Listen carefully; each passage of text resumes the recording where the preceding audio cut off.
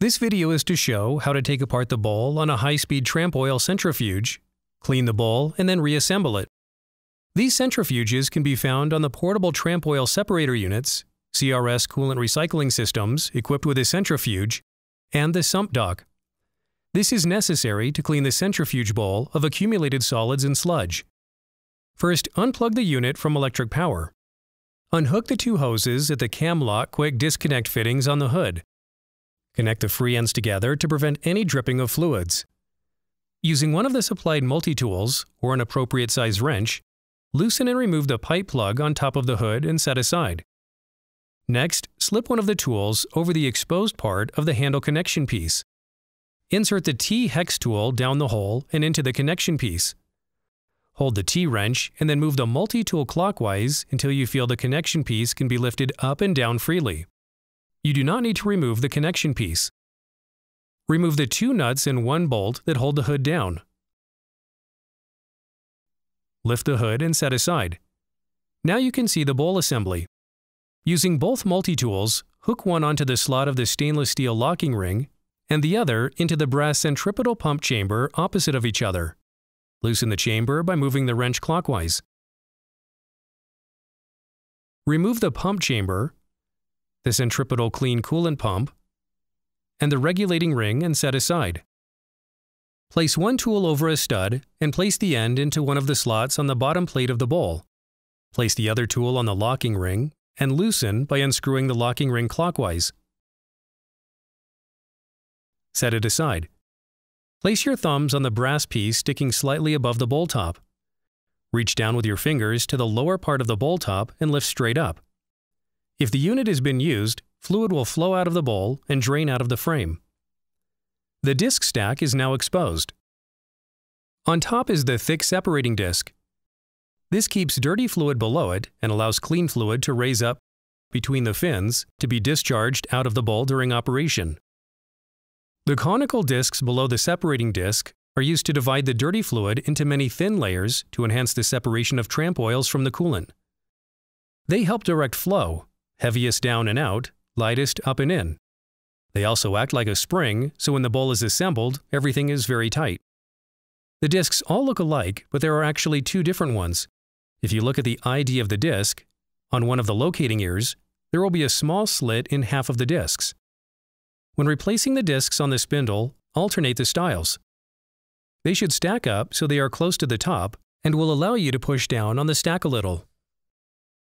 There is no need to remove and clean the discs as long as solids have not built up from the bowl top into the discs.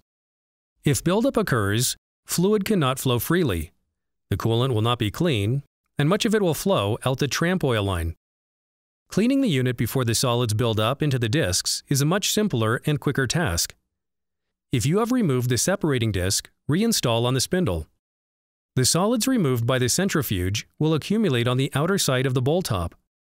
Removable and reusable sludge liners are provided to capture these solids to make cleaning and removing solids easier. The liners are split to make them easy to remove and install. Use a thin screwdriver and a pair of needle nose pliers to grab an end and twist while pulling it out of the bowl. The solids will be in the form of a sludge. Scrape the sludge from the liner and wipe clean.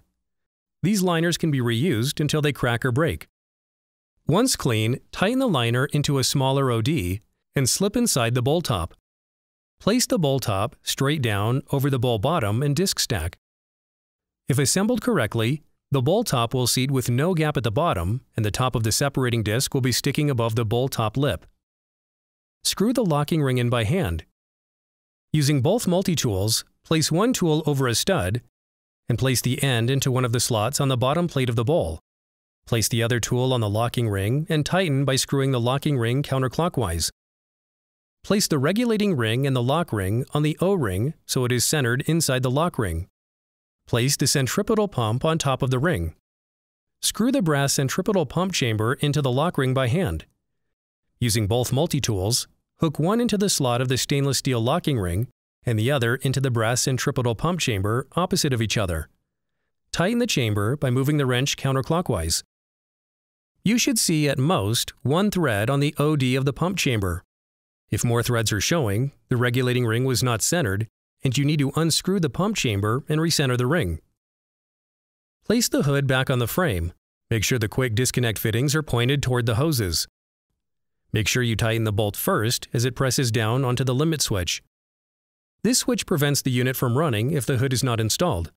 The bolt must be tightened first to be sure it pushes down on the limit switch correctly. Do not over-tighten the bolts or nuts, just enough to hold the hood firmly in place. Place one multi-tool over the handle connection piece and insert the T-wrench down the inside of the piece. Hold the T-wrench steady and move the multi-tool counterclockwise. The handle connection piece screws into the centripetal pump and holds the pump inside the pump chamber so that it does not touch any surfaces. Install the pipe plug on top of the connection piece and tighten to just snug. Reinstall the hoses to the hood using the Camlock quick disconnect fittings. The unit is now ready to be put into service.